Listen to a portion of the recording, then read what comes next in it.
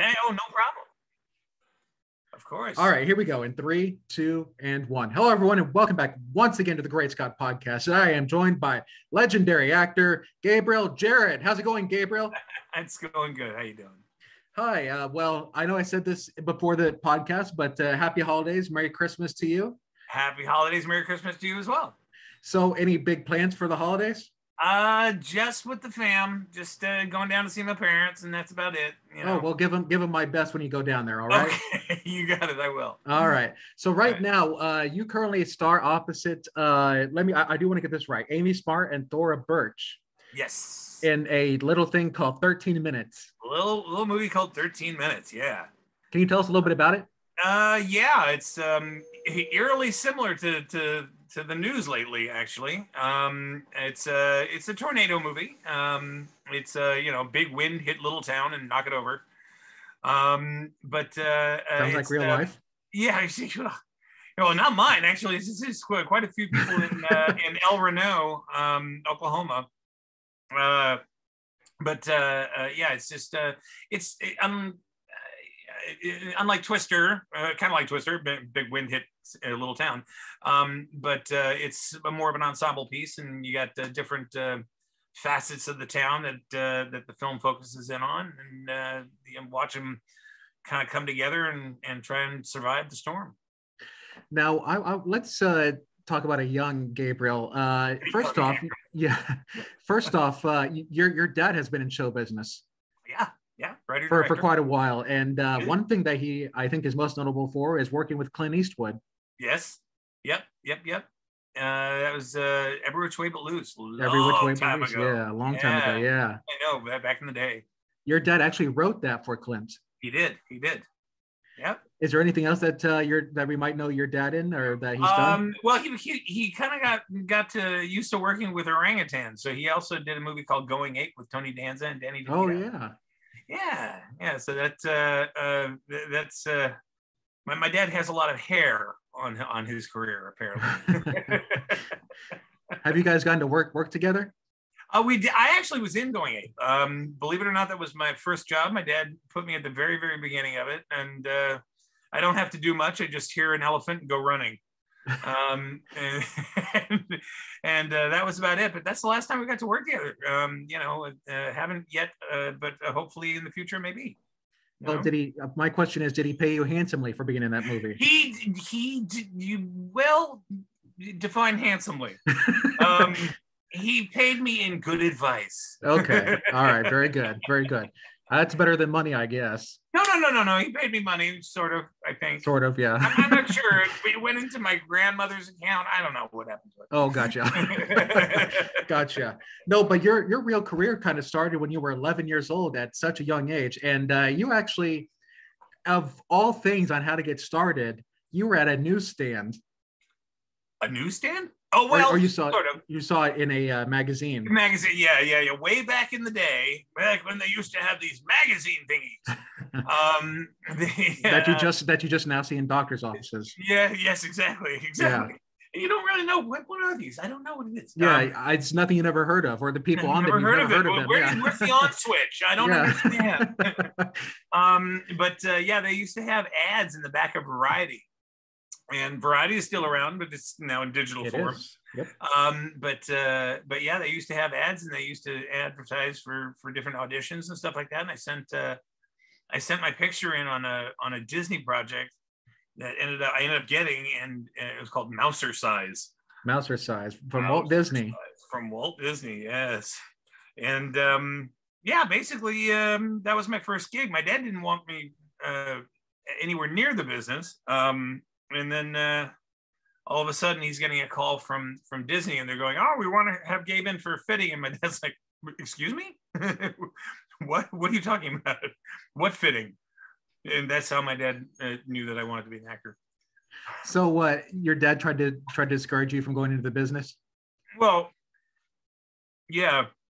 I mean, not that he discouraged me so much. He just didn't want me to have anything to do with it. Okay. Because it's, I mean, the business is what it is. It's a lot of uncertainty, and it's a lot of That it ups is, and yeah. downs, and we'll see what happens when it Yeah. happens, and it's not exactly an easy road. No, But no. yeah, but I decided to take it anyway. Yeah, you're a brave soul. Yeah, well, I try.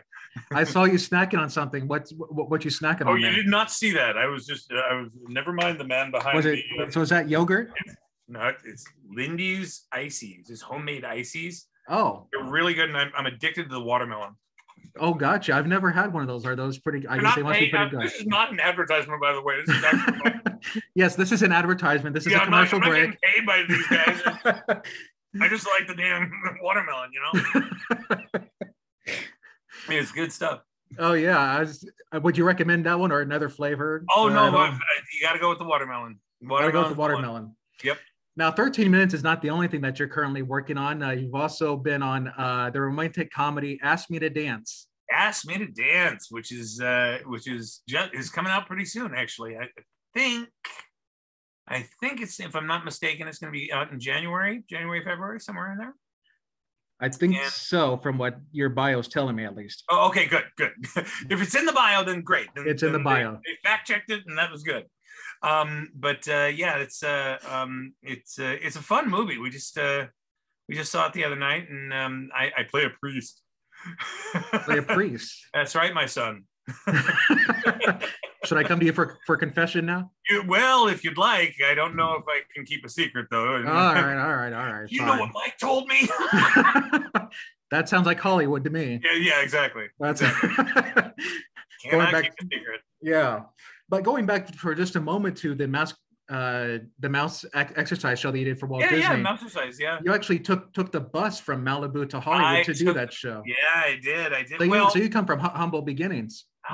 Yes. Well, if you can. Well, I grew up on the mean streets of Malibu. I don't know if you can call it humble beginnings.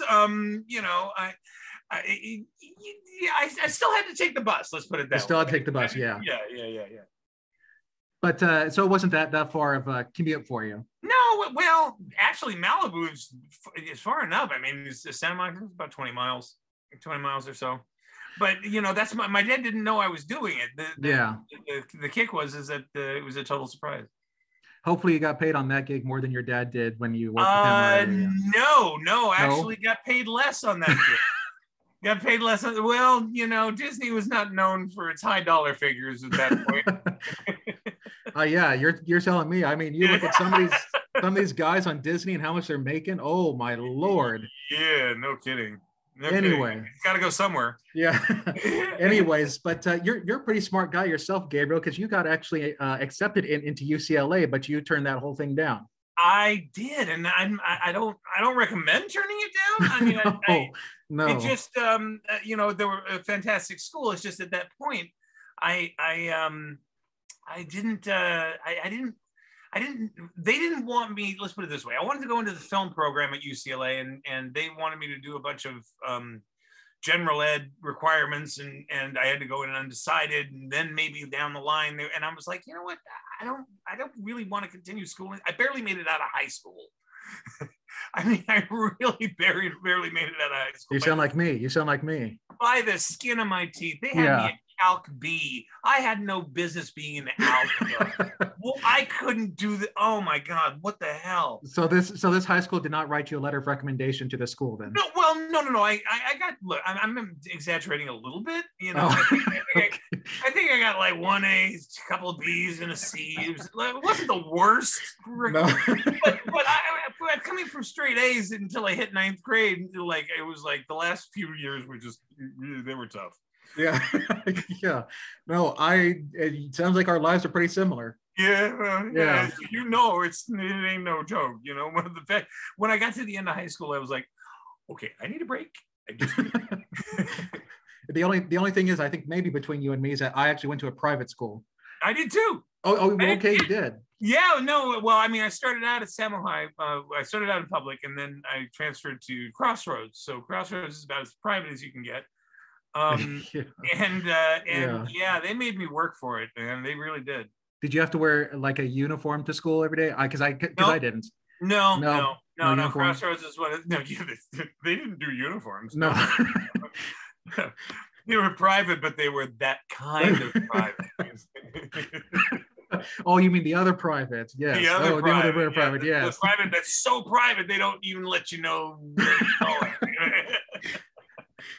I think you should go into comedy, Gabe. Well, thank you. I've been told that before, but I don't have the courage to go on stage. You know what? Actually, for me, I've actually been doing comedy for 3 years now, stand-up comedy. Have you? See, you got more courage than I. Maybe I should just do it, man. Do it. Yeah, I you know what? I was going to, because I got cast in a movie that I was playing a comedian, and then just right before the movie started, the whole thing went non-union, and I couldn't do it. But you finally got your big break here. You finally got your big break, yeah, starring a guy that doesn't even talk anymore. No, right, exactly.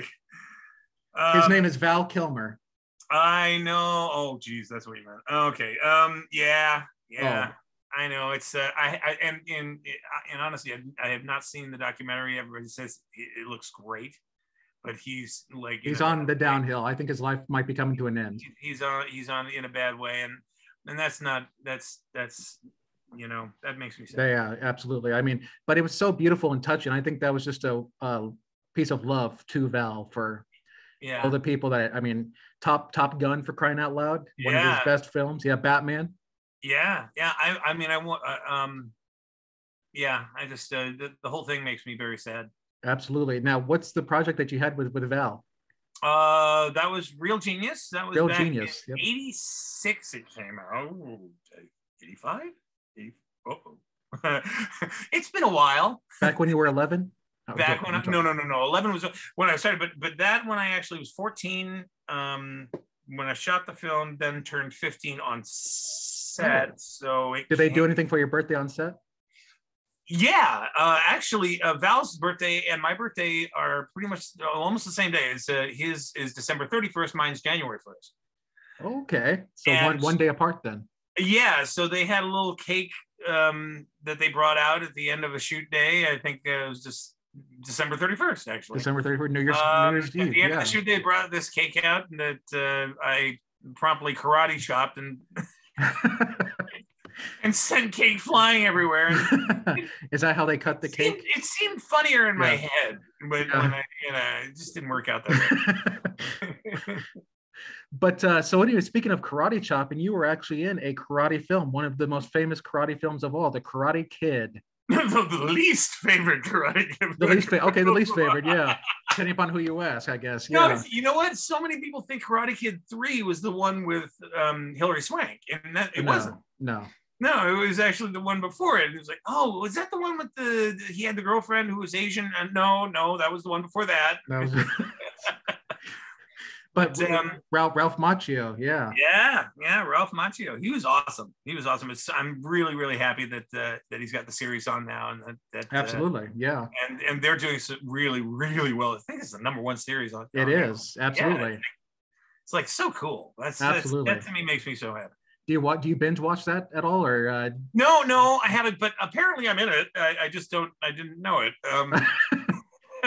No, they used a clip from Karate Kid 3 in it. Oh, gotcha. Yeah. Well, that's great. I mean, hopefully you got paid for that. Yeah. Yes. Yeah. Good. They're diligent about it. They're very, everything's on the up and up, and everybody's very cool. And also, one other thing that you were in that I absolutely loved was 21 Jump Street. Oh my God. Johnny Depp. No, we don't mean the movie. No, we don't mean the movie. The original series. With Johnny Depp. Johnny Depp, yeah.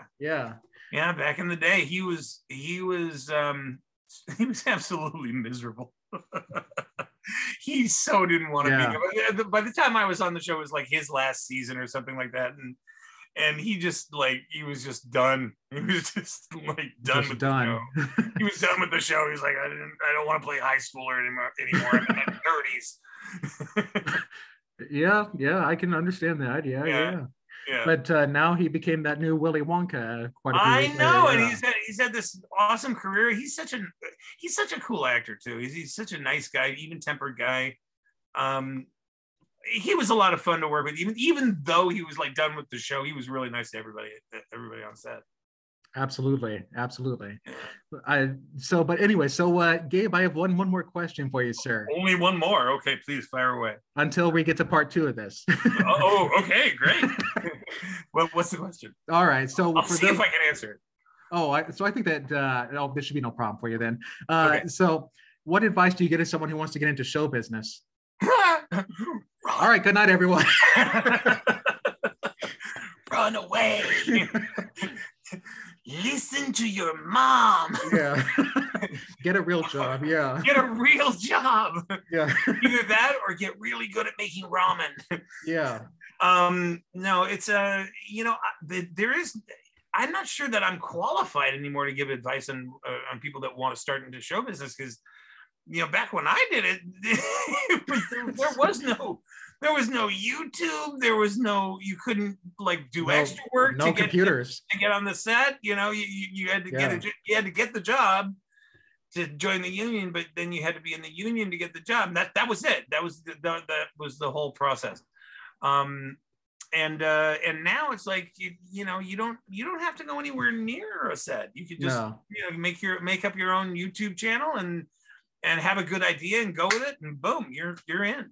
There you go. Yeah, because these production companies are now starting to look online for their talent. Oh, you bet. Yeah, you bet they are. Yeah, absolutely. And that's where most of it's coming from now. It's like absolutely. I'm just scratching the surface of getting all of my social media stuff up. I mean, it's been running for a while. I just haven't paid any attention till now. And gotcha. Oh no, I have to. I really have to. Yeah. Get with the program, Gabe, now. Yeah, otherwise this will be my last interview. See you later. R.I.P. Gabe, R.I.P. Yes. All right. Anyways. Well, no, but you can catch Gabe in 13 minutes, Thora Birch, and a few other people. Amy Smart. Amy Smart, yeah, there we go. Yeah. So you can catch, and then there's one other project we had promoted too. I have there's actually 2 others, but two of them. There's Ask Me to Dance will be coming. Ask Me to Dance, yeah. I think in January, you said? January, February, yeah, right. Ask Me to Dance with Tom Malloy is his directing debut. I mean, he's been acting for many years. And so Tom is actually directing in this one, and it actually is really cute. It's really funny. Not just like funny stupid, but it's a really, really fun and funny movie. And anytime I'm cast as a priest, that's got to be something weird about the film. There's gonna be something weird about it. And that's the rom-com, right? Yeah, right. Yeah. What? Oh no, the Ask Me to Dance was a rom-com, right? That's the rom-com that you're in. The romantic comedy. Rom-com. I'm sorry, I just didn't get. Yeah, I'm like. Rom-com. I know that term. I know that term. I know romantic comedy. Sorry, romantic comedy. Yes, that's the rom-com. That's the rom-com. Yes, that's the rom-com. And then Bring On the Dancing Horses is the series. It's going to Sundance, and then we'll know what platform it's going to be on. I am not editing a bit of this interview at all. Oh, great! I think this is one of my best interviews. You were supposed to make me sound good. What's wrong with you? Oh, Lord. So there should be a lot of hits on this interview, I think. Look, Gabe Jarret, he's melting down. Right now, you got to turn it on. Not knowing what a rom-com was, but yeah. He has no idea what he's in. Absolutely. Well, Gabe, you've been so much fun to talk to, sir. Thank you. My brain will be better next time. I swear to God, it will. It really will. You can catch Gabe and all the stuff that he's mentioned. 13 minutes, Ask Me to Dance, and there was Bring On the Dancing Horses. And Bring On the Dancing Horses. There we go. Gabe, thank you so much for your time, sir. Merry Christmas to you. Thank you. Merry Christmas. Take care. All right.